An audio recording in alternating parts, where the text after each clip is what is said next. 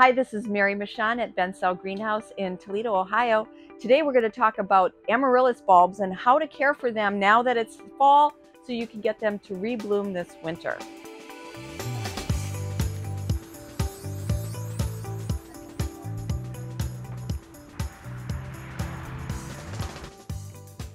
So amaryllis bulbs are a traditional holiday favorite for everyone because they're beautiful blooms throughout the winter. And I never like to throw mine away. So if you're like me and you've kept your amaryllis bulb in a pot and you took it outside, I probably would have advised you, if you asked, take your amaryllis bulb outside, let it get sunlight, let it force some energy down into the bulb. But what do you do in the fall when it's time to bring it back inside so you can get it to bloom? I typically say sometime in September and October, you want to tip your pot over if it is outdoors, or if it's inside, stop watering it. If you tip your pot over and it's outdoors, it continues to get that cooling chill as our temperatures start to drop, and a pre-chilled bulb helps it set blooms better. So you lay it on its side, you let it go very dry. Many times the foliage will start to dry back. That's not a bad thing. That's really what you want to see. But a lot of times these bulbs store water for a long, long period of time, up to a month, and so they may not ever turn brown. So let me show you what we're going to do. So this guy is huge. Okay, I stopped watering him probably about a month ago. I'm pulling him out of the pot. His root system is thick and huge. And again, I can't put him back in this pot. I'm going to have to up pot him a little bit.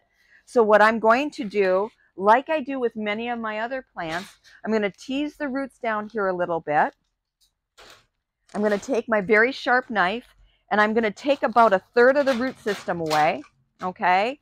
And then these roots are kind of ringing around the pot, which I don't like. So I'm going to kind of loosen this guy up. And then we can either go back into the same pot now because we have some space, or I'm going to find a bigger pot and up pot it. Because I haven't watered this now, I can see that it's starting to get a little bit wrinkled. And I'm going to take and I'm going to cut the foliage off. I'm going to take a large portion of it off now. And I'm going to kind of come down and leave just a few inches up here, okay? We're going to get it in a pot, a new pot. I like it because it kind of fits in there, but it's got some nice depth down here for the new root system to grow. So I'm going to pot it up here. You can go right into clay if you want. They are nice and clay, and that gives you some good heaviness down at the bottom as the roots grow in. And I'm just going to repot it.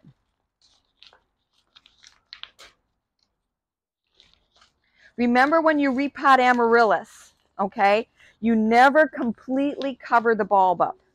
You always leave the top half of the bulb exposed or it begins to rot. I'm going to give this guy a nice good drink with fertilizer. An average fertilizer, 10-10-10 or 20-20-20 is fine. I'm going to give him a good drink now, and I'm not going to give him another drink until I start to see new growth coming out of this bulb. I'm going to repot this one back into a plastic pot. I like to put them in plastic and then I drop them into something decorative. And going into clay is a great way too, but you don't have to. It's not always necessary. So I've trimmed the roots. Now I'm going to trim the top as well because it has been outside. It's really important for your amaryllis bulbs to get cooling temperatures.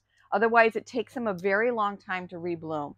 So sometimes you may not see them if you time them right. When I bring bulbs in here that have been pre-chilled or pre-cooled in the proper way, I always look at about 4 to 6 weeks after I get the bulbs that they're going to start to show some sprouts or some of the color coming.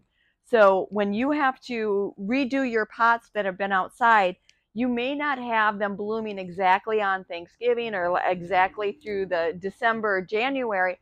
Sometimes they actually don't bloom again for you until February. But even so, it's so worth the wait. They are so beautiful, and it's really fun to do this on your own. So again, I'm cutting the top of this off here, and I'm going to put it in this pot, and I'm going to just put a little bit of on the soil. I didn't trim a lot of the root system away. I just trimmed a little. I'm going to leave it right at the level that it needs to be. And again, remember, do not cover the bulb completely. It needs to be above ground. I'm just going to push the soil down around the sides. Sorry, squeaks. I'm going to get it in here. Again, I'm going to give it a nice good drink with some fertilizer. I'm going to just set it somewhere in my house. It doesn't need to be in direct sunlight. And I'm going to wait and see when the new growth starts sprouting at the very center of the bulb. That's all you need to do.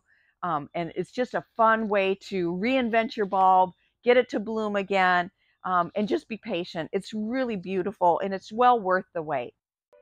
Thanks for watching. This is Mary Michon at Bencel Greenhouse in Toledo, Ohio.